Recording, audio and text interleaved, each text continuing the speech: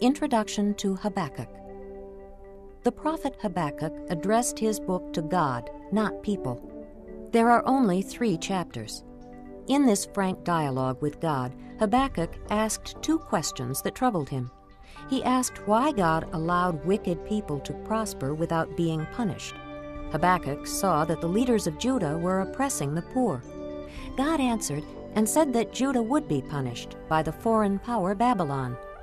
Then Habakkuk asked why God would use a country even more sinful to punish his people.